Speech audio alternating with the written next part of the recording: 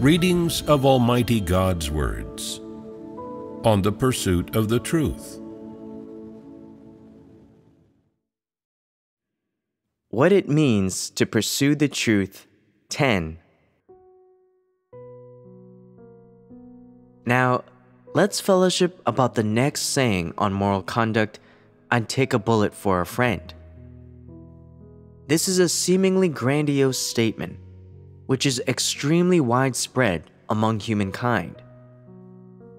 In particular, people who value sentiment and attach importance to brotherhood adopt this saying as a maxim to make lots of friends. In whichever era or ethnic group in which it is used, this saying on moral conduct, "I'd take a bullet for a friend," holds up quite well. That is to say, it accords relatively well with the conscience and reason of humanity. More precisely, this saying accords with the concept of brotherhood that people adhere to in their conscience. People who value brotherhood would be willing to take a bullet for a friend. No matter how difficult and dangerous a situation their friend is in, they would step forward and take a bullet for them. This is the spirit of sacrificing one's own interests for the sake of others.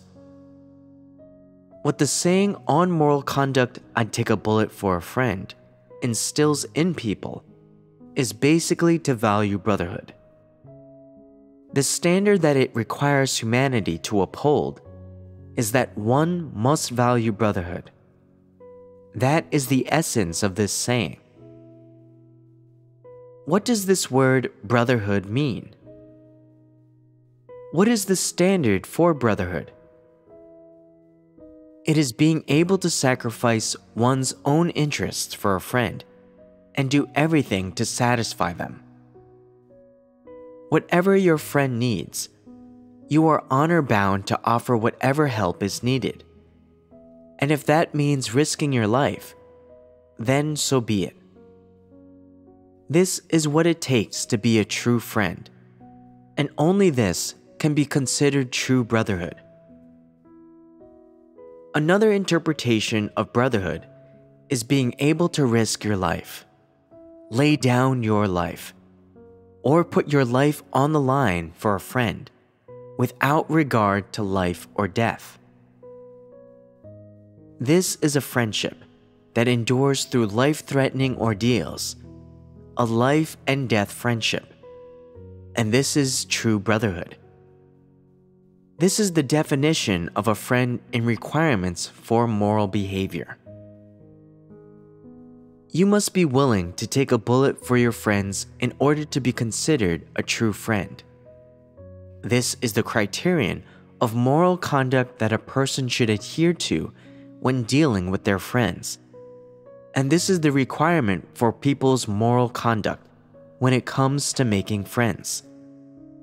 The saying on moral conduct, "I'd take a bullet for a friend," comes across as particularly heroic and just, and especially great and noble, and inspires people's admiration and approval, and makes people feel that those who can do such a thing are like otherworldly non-mortals who jump out of cracks in the rocks, and makes them think that these people are especially righteous, like knights or sword fighters.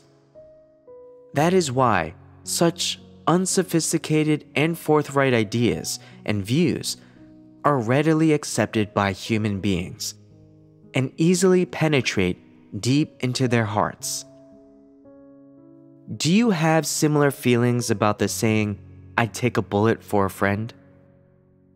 Although in this day and age, there aren't many people who would take a bullet for a friend, most people hope that their friends would be willing to take a bullet for them, and that they are loyal people, good buddies, and that in times of trouble, their friends would stretch out a helping hand without a second thought and without laying down any conditions, and that their friends would do anything for them, defying all difficulties and undaunted by danger. If you have similar requirements for your friends, might this show that you are still influenced and bound by this idea of taking a bullet for a friend? Would you say that you still live by this old, traditional way of thinking? These days, people often lament that public morality is in decline nowadays. People don't have the same mentality as their ancestors. Times have changed. Friends are not what they used to be. People don't value brotherhood anymore. People have lost their human warmth, and interpersonal relationships are becoming more and more distant. Although very few people value brotherhood in friends nowadays, people still fondly remember those chivalrous and warm-hearted folk in olden times who would lay down their life for a friend and revere the style they exude. For example, take some of the stories handed down through history about people in olden times laying down their life for a friend, especially stories set in the world of martial arts about people upholding brotherhood. To this day, when people watch these stories in films and television dramas, they still feel a surge of emotion in their hearts and harbor hopes of returning to an age full of human warmth, when people valued brotherhood. What do these things show? Do they show that this idea of taking a bullet for a friend is revered as a positive thing in people's minds, and that it is held up as a high moral standard for those who want to be or become a good person? Although people don't dare demand such a thing of themselves nowadays and can't achieve it themselves, they still hope to meet such people in their community, associate with them, and become friends with them, so that when they themselves encounter difficulty, their friend can take a bullet for them. Looking at people's attitudes and views about this saying on moral conduct, it is clear to see that people are deeply influenced by such ideas and views that value brotherhood. Given that people are influenced by such ideas and views that encourage them to aspire and adhere to the spirit of brotherhood, of course, they are highly likely to live by them. As a result, people tend to become controlled and dominated by such ideas and views, and are likely to view people and things and comport themselves and act according to such ideas and views. And at the same time, they tend to use such ideas and views to judge people by asking themselves, does this person value brotherhood? If they value brotherhood, then they are a nice person. Whereas if they don't, they aren't worthy of associating with, and they aren't a good person. Of course, you also tend to be influenced by these ideas on brotherhood in terms of governing your own behavior, and in terms of constraining and passing judgment on your own behavior, and take them as the criteria and direction for your interactions with others. For example, under the deep-seated influence of such ideas and views, when you associate with brothers and sisters, you use your conscience to measure everything you do. What does this word conscience mean? The fact is that, deep within people's hearts, it means none other than brotherhood. Sometimes helping out one's brothers and sisters is done out of brotherhood. Sometimes sympathizing with them is also done out of brotherhood. Sometimes performing one's duty and making some token effort in God's family, or expending, or having some momentary resolve, all actually comes about under the governance of such ideas that value brotherhood. Don't these phenomena clearly and unequivocally show that people are deeply influenced by such ideas and views, and have already become fettered and assimilated by them? What do I mean by fettered and assimilated? Can it be said that such ideas and views that value brotherhood are not only able to control people's behavior, but in addition, they have already become people's philosophy of existence and their life, and that people latch onto them and treat them as positive things? Why do I say they treat them as positive things? It means that when people listen to God's words, put His words into practice and obey Him, perform their duty without being careless and perfunctory, pay more of a price, and are faithful to God, all this behavior is to a large extent governed by the idea of brotherhood and adulterated with this element of brotherhood. For example, some people say, we must be conscientious in how we comport ourselves. We cannot muddle through our duty. God has bestowed so much grace on us. In such a dangerous environment, with all this rampant suppression and persecution by the great red dragon, God protects us and saves us from the influence of Satan. We must not lose our conscience. We must perform our duty properly to repay God's love. Our lives are given to us by God, so we must be faithful to Him in order to repay His love. We cannot be ungrateful. There are other people who are confronted with a duty that requires taking risks and paying a price, and who say, if others won't step forward, I will. I'm not afraid of danger. People ask them, why are you not afraid of danger? And they reply, have you not even the slightest moral integrity in your comportment? God's family treats me well, and God is good to me. Since I have resolved to follow Him, I should do my bit and take on these risks. I must have this spirit of brotherhood and value it, and so on and so forth. Are these phenomena and these revelations of people dominated to a certain extent by such ideas and views that value brotherhood? Dominated by such ideas and views, the judgments and choices that people make, and some of the behaviors that people reveal most of the time, have nothing whatsoever to do with practicing the truth. They are just a momentary impulse, a momentary state of mind, or a momentary desire.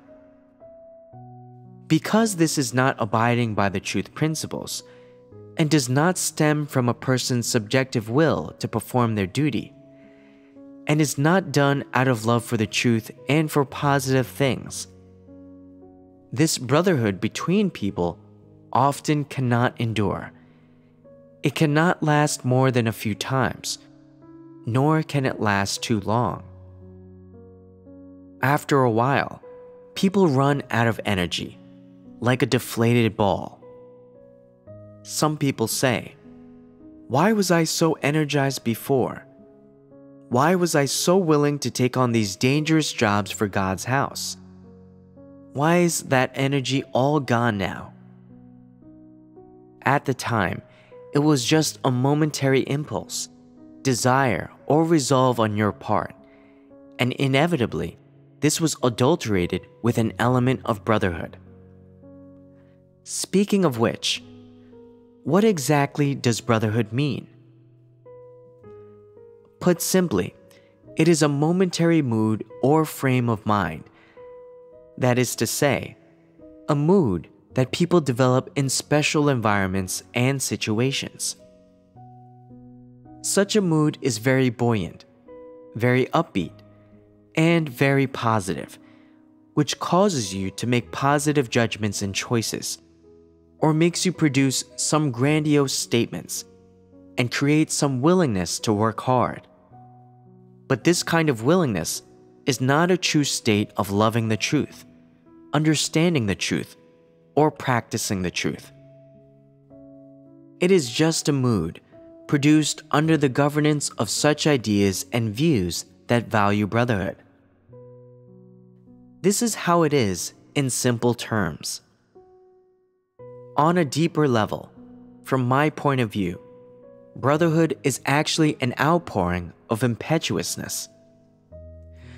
What do I mean by an outpouring of impetuousness? For example, when people are momentarily happy, they can go all day and night without eating or sleeping, and yet do not feel hungry or tired. Is this normal? Under normal circumstances, people will be hungry if they do not eat a meal, and listless and lethargic if they do not sleep well all night. But if, on the spur of the moment, they are in a buoyant mood and don't feel hungry, sleepy, or fatigued, isn't this abnormal? Is this a natural revelation of life disposition? No. If this is not a normal revelation, what is it then? It is impetuousness. What else does impetuousness mean? It means that because of abnormal emotions such as momentary happiness or anger, people exhibit some extreme behaviors while in an irrational state.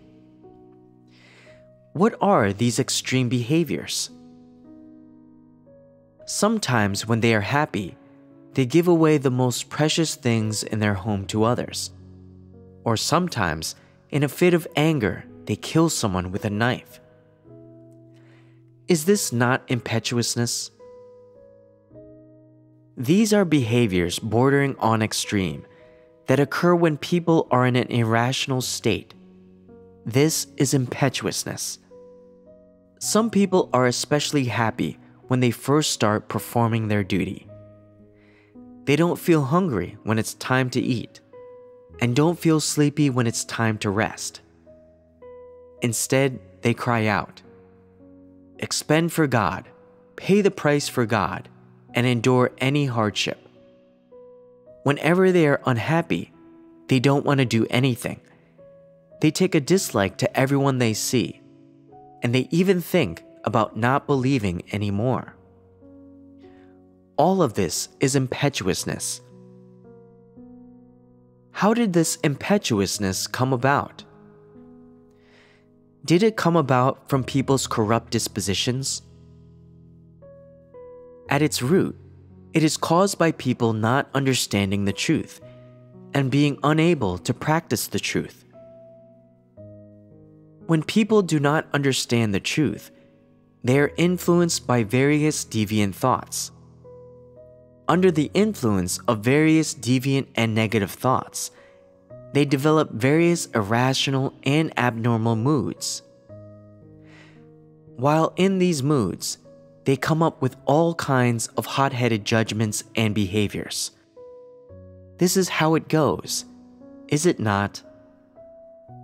What is the essence of this ideological viewpoint, I'd take a bullet for a friend? It is impetuousness. That's right. It is impetuousness.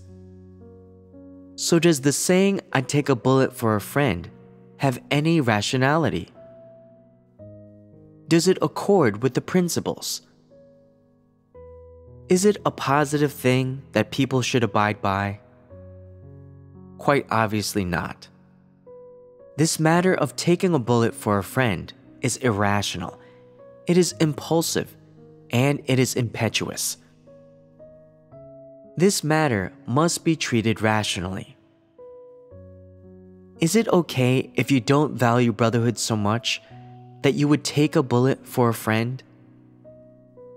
Is it okay to just help your friends within the limits of your capability? How to do things right?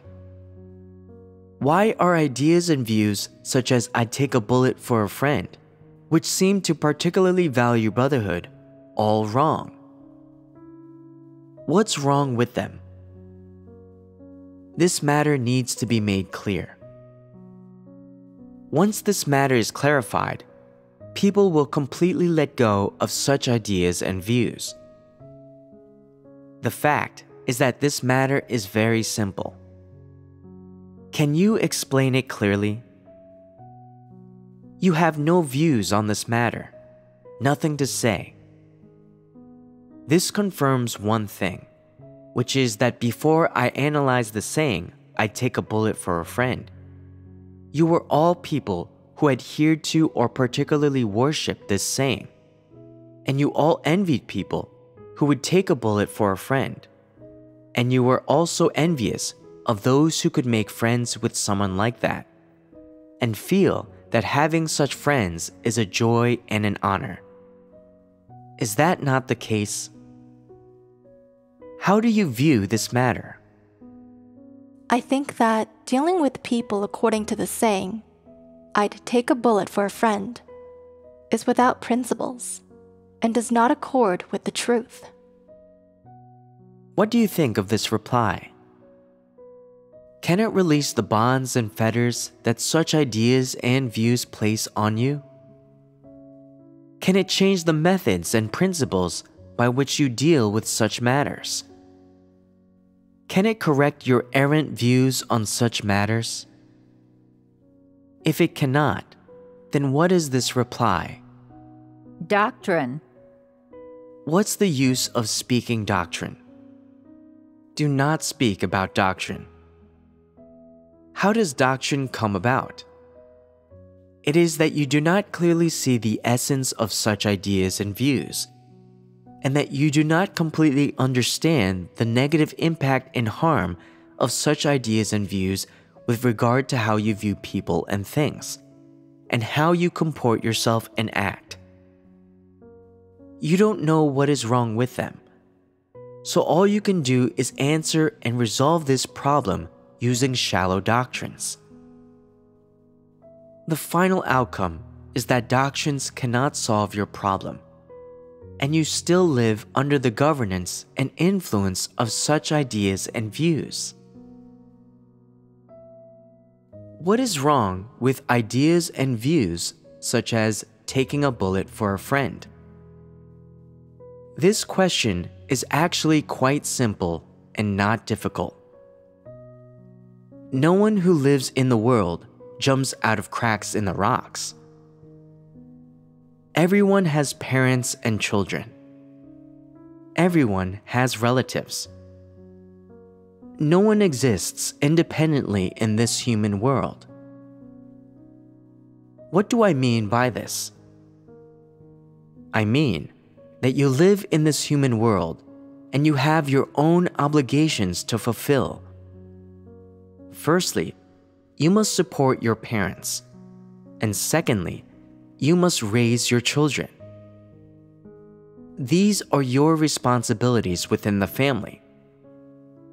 In society, you also have social responsibilities and obligations to fulfill.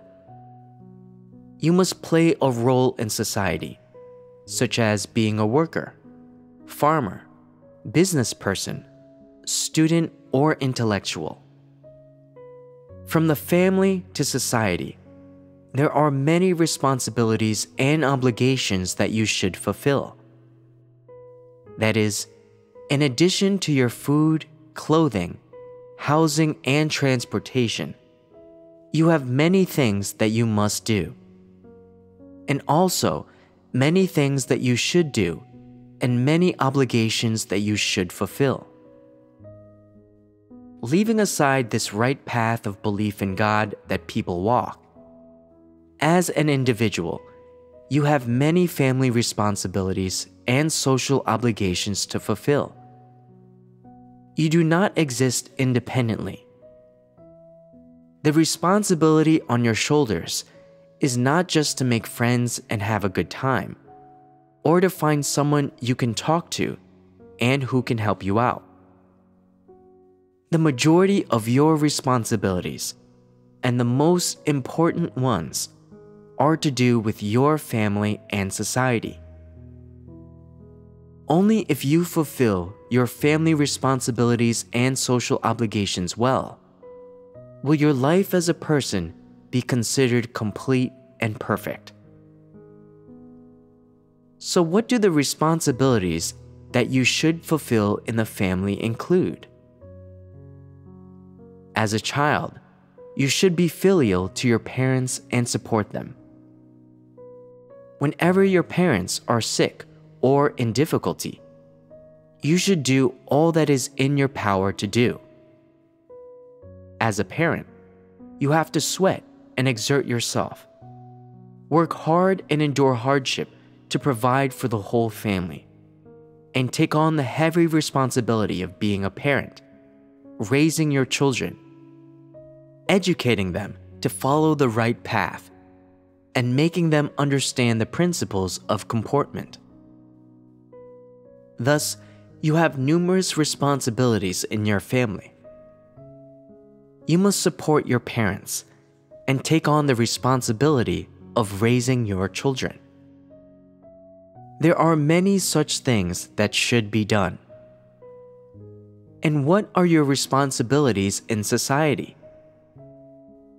You must abide by the laws and regulations.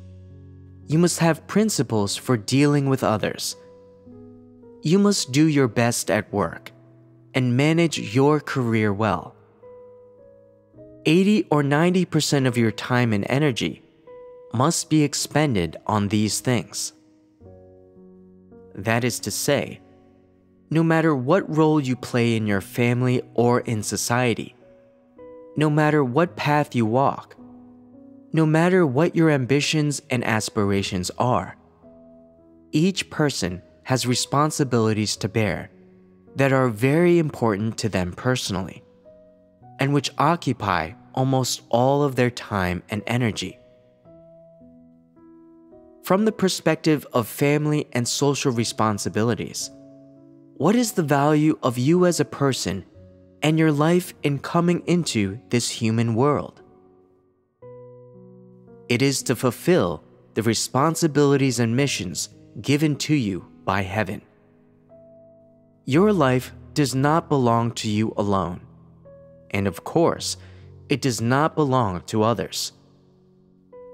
Your life exists for your missions and responsibilities, and for the responsibilities, obligations, and missions that you should fulfill in this human world. Your life does not belong to your parents, nor to your wife, husband, and of course it does not belong to your children. Less still does it belong to your descendants. So, who does your life belong to? Speaking from the perspective of a person of the world, your life belongs to the responsibilities and missions given to you by God. But from the perspective of a believer, your life should belong to God, as it is He who arranges and has sovereignty over everything about you. Therefore, as a person living in the world, you should not promise your life to others arbitrarily, and you should not arbitrarily sacrifice your life for anyone for the sake of brotherhood. That is to say, you should not belittle your own life. Your life is worthless to anyone else, especially to Satan, to this society, and to this corrupt human race. But to your parents and relatives, your life is of the utmost importance, because there is an inseparable relationship between your responsibilities and their survival. Of course, what is even more important is that there is an inseparable relationship between your life and the fact that God holds sovereignty over all things and over the entire human race. Your life is indispensable among the many lives that God holds sovereignty over. Perhaps you don't value your life that highly, and perhaps you shouldn't value your life that highly. but the fact is that your life is very important to your parents and relatives, with whom you have close ties and an inseparable relationship. Why do I say that? Because you have responsibilities toward them, they also have responsibilities toward you. You have responsibilities toward this society, and your responsibilities toward society relate to your role in this society.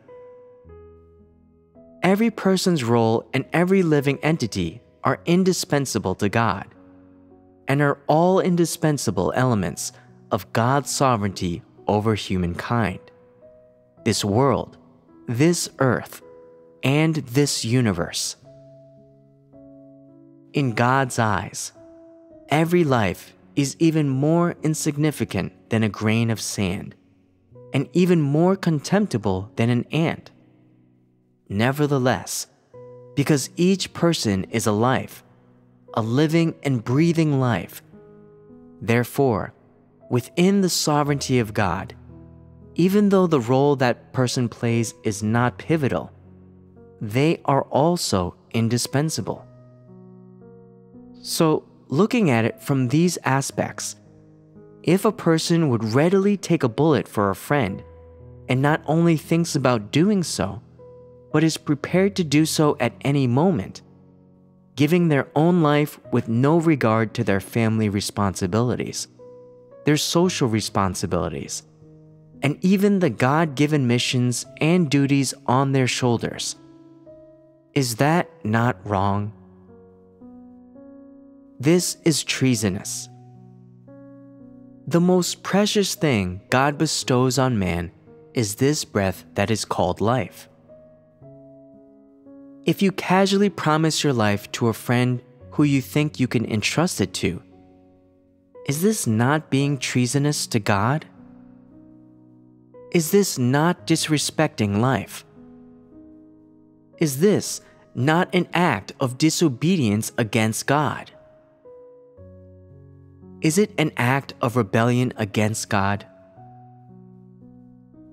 This is clearly giving up the responsibilities that you should fulfill in your family and in society, and shirking the missions that God has given you. This is treasonous. The most important things in a person's life are nothing more than the responsibilities that one should take on in this life: family responsibilities, social responsibilities, and the missions that God has given you. The most important things are these responsibilities and missions. If you lose your life by casually giving it up for another, due to a momentary sense of brotherhood and a moment's impetuousness, do your responsibilities still exist? How can you talk of missions then? You clearly do not cherish the life God bestowed on you as the most precious thing, but instead casually promise it to others. Give up your life for others, completely disregarding or abandoning your responsibilities to your family and society, which is immoral and unfair. So, what am I trying to tell you? Don't casually give up your life or promise it to others. Some people say, "Can I promise it to my parents? How about promising it to my lover? Is that okay?" It's not okay. Why is it not okay? God bestows life on you and allows your life to continue so that you can fulfill your responsibilities to your family and society, and fulfill the missions entrusted to you by God. It is not for you to treat your own life as a joke by casually promising it to others, delivering it to others, expending it for others, and dedicating it to others. If a person loses their life, can they still fulfill their family and social responsibilities and their missions? can it still be done? And when a person's family and social responsibilities are no more, do the social roles they performed still exist? When the social roles that a person performed are no more, do that person's missions still exist?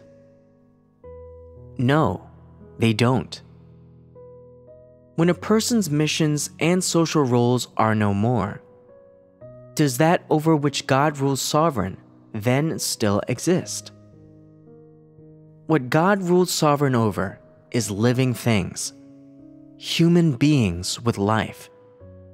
And when their social responsibilities and lives are no more, and their social roles all return to nothing, is this trying to make humankind, over which God rules sovereign, and God's management plan return to nothing? If you do this, is it not treasonous? This is indeed treasonous. Your life exists only for your responsibilities and missions, and the value of your life can only be reflected in your responsibilities and missions. Besides, taking a bullet for a friend is not your responsibility and mission. As a person endowed with life by God, fulfilling the responsibilities and missions entrusted to you by God are what you should do. Whereas taking a bullet for a friend is not a responsibility or mission that God has bestowed on you. Rather, it is your acting on a sense of brotherhood, your own wishful thinking, your irresponsible thinking about life, and of course, it is also a kind of thinking that Satan instills in people to heap scorn upon and trample on their lives. So, no matter when the time comes, no matter what kind of bosom friend you have made, even if your friendship with them has endured through life-threatening situations, don't arbitrarily promise to take a bullet for them, and don't even entertain such thoughts lightly. Don't think about dedicating your whole life, your being, to them. You have no responsibility or obligation to them whatsoever. If you have similar interests, similar personalities, and walk the same path, you can help each other. You can talk about whatever you like to each other, and you can be close friends. But this close friendship is not built on the foundation of taking a bullet for each other, nor based on valuing brotherhood.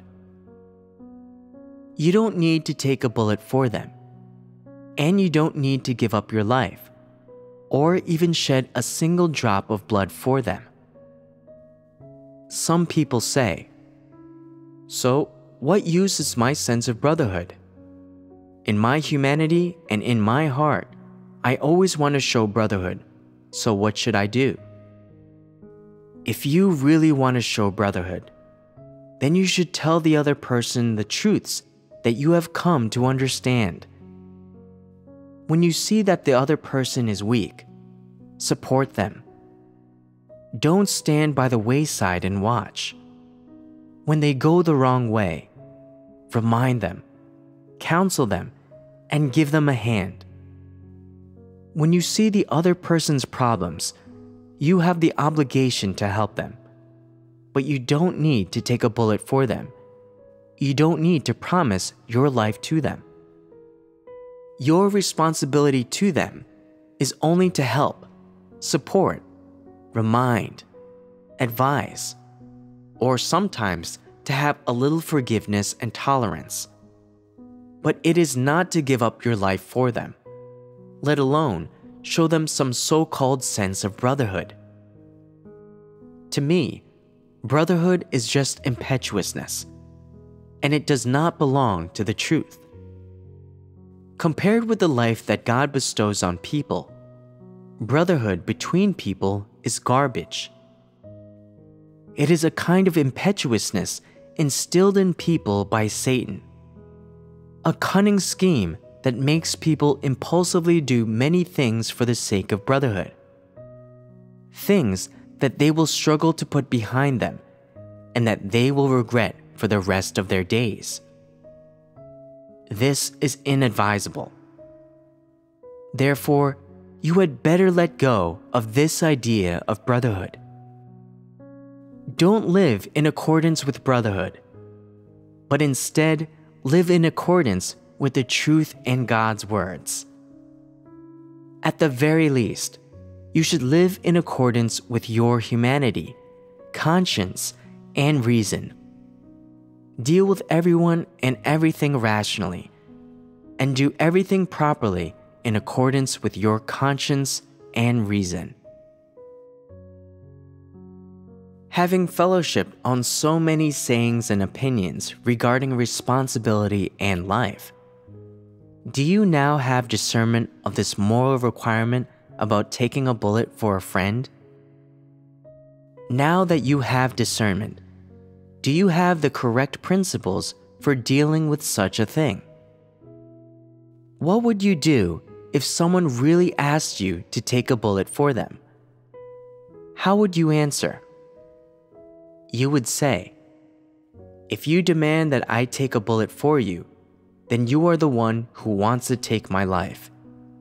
If you want to take my life, if you demand such a thing from me, then you are depriving me of the right to fulfill my family responsibilities and the right to fulfill my responsibilities in society.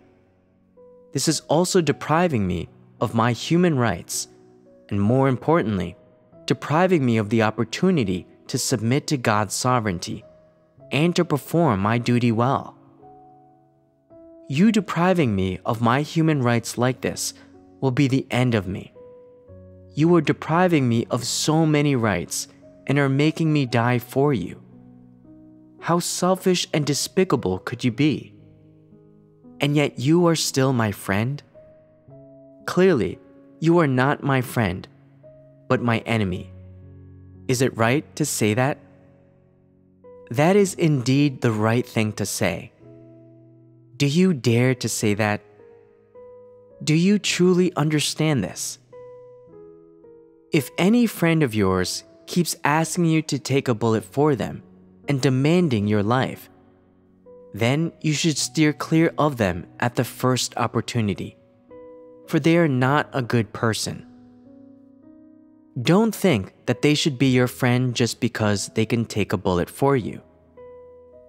You say, "I didn't ask you to take a bullet for me. It's you who has volunteered to do that.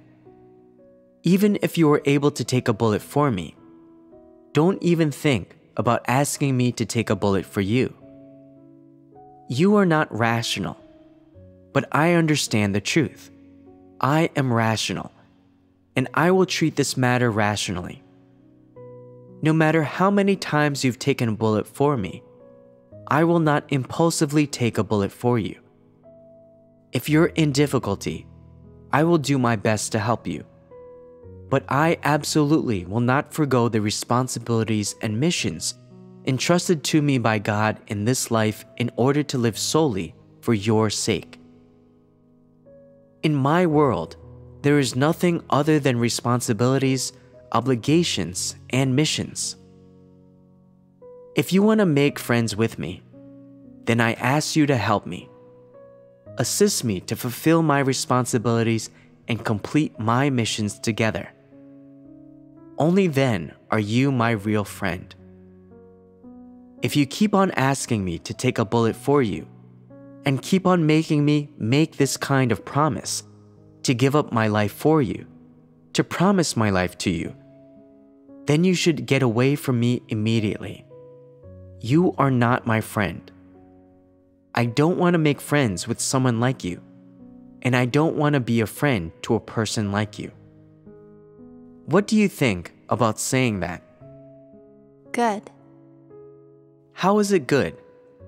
By not having such a friend as this, you are relieved of pressure, free from worry, without any burden of thought, and not bound by ideas such as valuing brotherhood. If someone actually did say, "People like you who don't take a bullet for a friend are not worthy of associating with and cannot be anyone's friend," would you feel sad upon hearing this? Would you be affected by these words? Would you feel sad and negative, abandoned by people with no sense of existence and no hope in life? This is possible, but when you understand the truth, you will be able to gain a thorough understanding of this matter, and you will not be constrained by these words. Starting from today, you must learn to let go of these things of traditional culture, without needing to carry these burdens. Only this way can you walk the right path in life. Will you put this into practice? Yes. Of course, this is not something that can be let go of so quickly.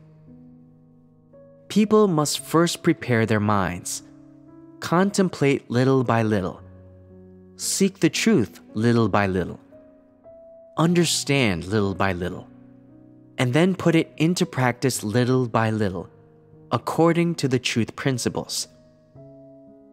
This is using the truth principles to deal with and handle relationships with people and associations with people. In summary, I would like to give you a few last words. Cherish life and your responsibilities. Cherish the opportunity that God has given you to perform your duty, and cherish the missions God has given you. You understand, don't you? Yes. Is it not joyful that you have gained a thorough understanding of this matter? If you are not restricted and bound by these erroneous ideas and views, you will feel at ease. But you are not really at ease now. Only once you embark on the path of pursuing the truth in the future and are no longer troubled by these things, are you truly at ease. It is only those that truly view people and things, conduct themselves and act wholly according to God's words, with the truth as their criterion, who are truly relaxed and at ease, who have peace and joy, who live and comport themselves according to the truth, and who will never have regrets. Let us end today's fellowship here.